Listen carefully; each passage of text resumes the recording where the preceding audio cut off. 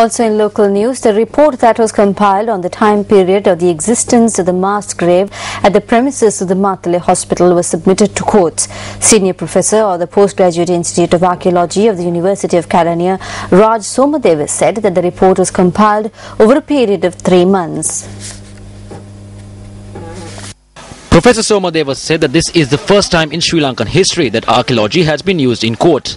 He added that the court decision will be announced by the Matale magistrate based on the report that was submitted. Meanwhile, steps have been taken to carry out a magisterial inquiry into the skeletal remains that were found in the Shalativ area in Bakare. The police said that the Valachena magistrate will visit the location.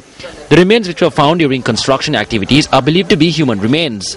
According to the police, security has been tightened around this location.